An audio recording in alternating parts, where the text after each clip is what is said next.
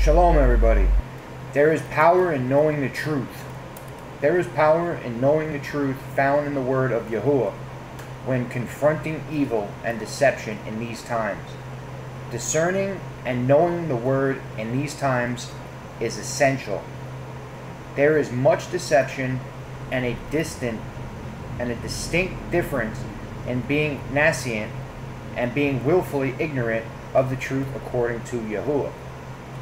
The enemy is real and works very effectively through lies and deceptions, achieving its purpose through those who do not know nor receive the truth. Nowhere in scriptures are we called to be complacent, neutral, or accepting of evil and wickedness. The word of Yahuwah is given to instruct and guide all men into the truth and to reveal evil as much as the heart of Yahuwah, who is love. By knowing the word, we know the truth, which then sets us free from deceptions, heresies, and false doctrines. It is then efficient as a tool when combined with the guidance and direction of the Ruach Kadesh, the set-apart spirit, and knowing the way we are to go, what is right, truth, love, and faith. Then we can apply these truths in our life in all we say or do, that we might belong to the truth and light found in Yahushua HaMashiach. The following are scriptures which serve to help discern evil from good in this day and time, and how we are to approach these things. Be ye not unequally yoked together with unbelievers, for what fellowship hath righteousness with unrighteousness? And what communion has the light with darkness? And what concord has Messiah with Belial? Or what hath he believeth with an infidel? 2 Corinthians chapter 6, verses 14 and 15. Woe unto them that call evil good and good evil, that put darkness for light and light for darkness, that put bitter for sweet and sweet for bitter. Isaiah chapter 5, verse 20. Proving what is acceptable unto Yahuwah, and then have no fellowship with the unfruitful works of darkness, but rather reprove them. Ephesians chapter 5, verses 10 and 11. For we wrestle not against flesh and blood, but against principalities, against powers, against the rulers of the darkness of this world, against spiritual wickedness in high places. Ephesians chapter 6, verse 12. My son, if sinners entice thee, consent thou not. If they say, Come with us, let us lay wait for blood. Let us lurk privily for the innocent without cause. Let us swallow them up alive as the grave, and whole, and those that go down into the pit. We shall find all precious substance. We shall find our houses with spoil. Cast in thy lot among us. Let us all have one purse. My son, walk not in the ways with them.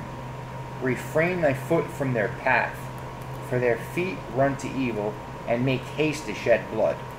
Surely in vain the net is spread in the sight of any bird, and they lay wait for their own blood.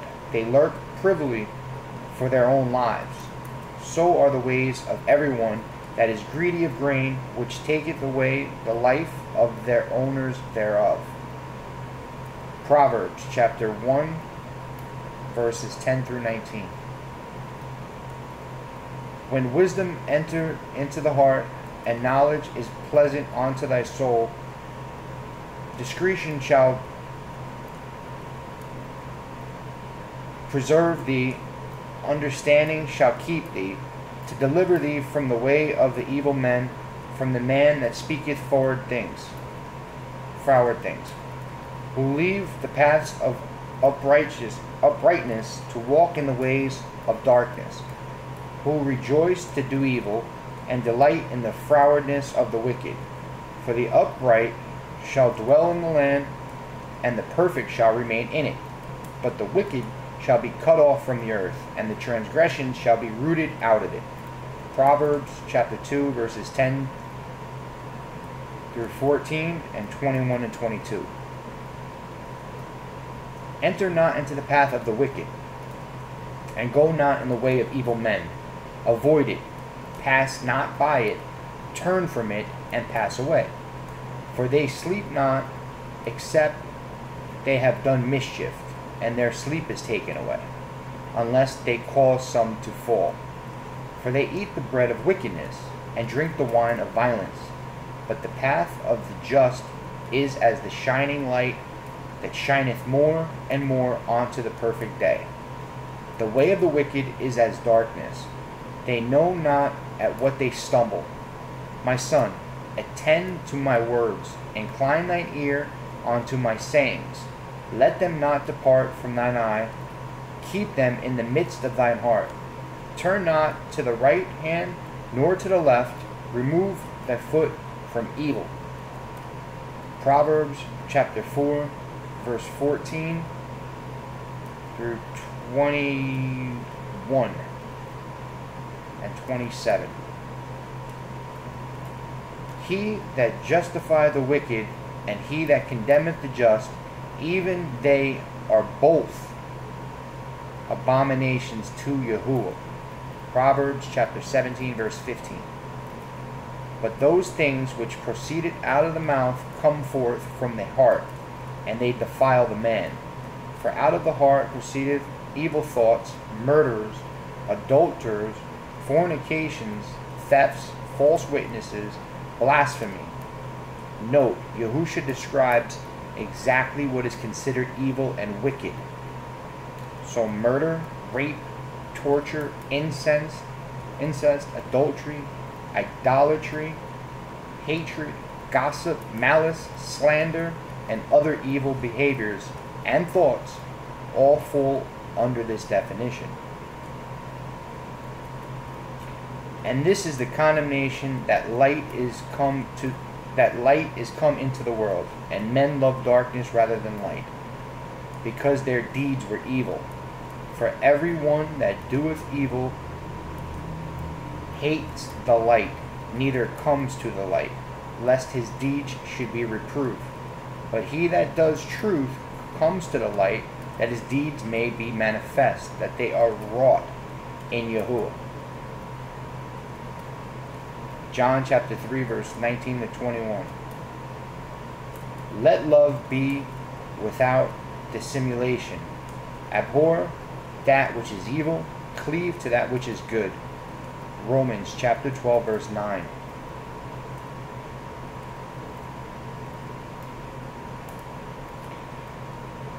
A Matthew scripture, chapter 5, verses 43 to 48, is always taken out of context,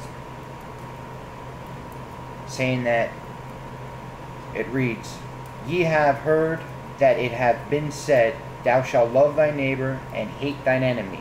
I say unto you, love your enemies, bless them that curse you, do good to them that hate you, and pray for them which despitefully use you and persecute you, that ye may be the children of your Father which is in heaven. For he maketh his sun to rise on the evil and on the good, and sendeth rain on the just and the unjust. For if you love them which love you, what reward have ye? Do not even the tax collectors or the publicans the same? And if ye salute your brethren only, what do ye more than others? Do not even the publicans so? But ye therefore perfect, even as your Father's which in heaven is perfect. Be therefore perfect, even as your Father which is in heaven is perfect. Seek wisdom from Yahuwah through the scriptures, and available from the Ruach Kadesh, set apart spirit, so that you will know Yahuwah's perfect will in all these things. Around the world right now, there are literally hundreds being persecuted, even tortured, raped, and murdered under horrible circumstances, including all manners of sexual immorality, domestic violence, high crime rates, and why Yahusha taught and foretold that because of an increase of lawlessness, the love of many waxes cold. Torah is love. It's grievous to me, but more so to Abba Yahuwah, Father Yahuwah, to not be affected by this incredibly insensitive and to minimize it even worse. Statistics prove that repeatedly the reason is based on religion apart from truth, Torah, and Yahuwah himself. Those who truly know and belong to Yahuwah do not commit these acts, and we are told those that are his will not sin. And if we stumble, we understand repentance. Righteous anger is justified here. As we certainly feel anger, we discern such things, yet not to sin in our anger. We are told over and over in scriptures to hate what is evil and how we are to respond to it. Scripture is very clear concerning these things. We also know Yahuwah has made provisions for everyone, including the wicked, to find grace, forgiveness, and love through Yahusha. He is the only way and truth to find life, for he is wherever eternal life and love manifest. But they must come to him in repentance. There's a few things I want you to think about. Fear the sins that you commit in secret, because the witness of those sins is the judge himself. Think about this. How can you have a relationship with someone if you don't know their name?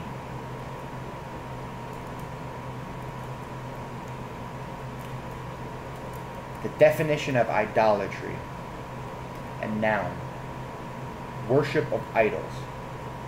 Blind or excessive devotion to something.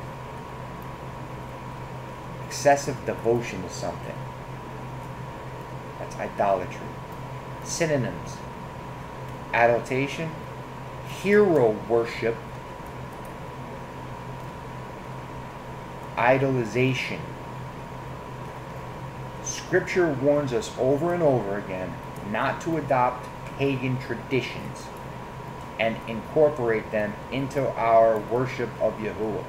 Ignoring what the word of our Creator says and doing it anyway is nothing more than the blind and excessive devotion, the very definition of idolatry. There are so many other things with idolatry too. If you watch every single basketball game or every single football game or every single Yankee game, that's blind devotion to something. I fell victim. We all have fallen victim to this.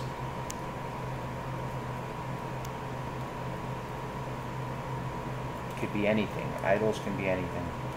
The truth of Scripture will not change to fit in with man's beliefs and traditions. Rejecting the whole truth will not change it. Believe all of it or nothing. Never base your faith on your feelings. Base it on the word of Yahuwah. Torah observers are not people pleasers. Remember that. To be in right standing with Yahuwah Almighty, Father Yahuwah, it will make you very unpopular with man. Weigh the cost. Pay the price. Yahuwah didn't give us Scripture to scare us. He gave us Scripture to prepare us.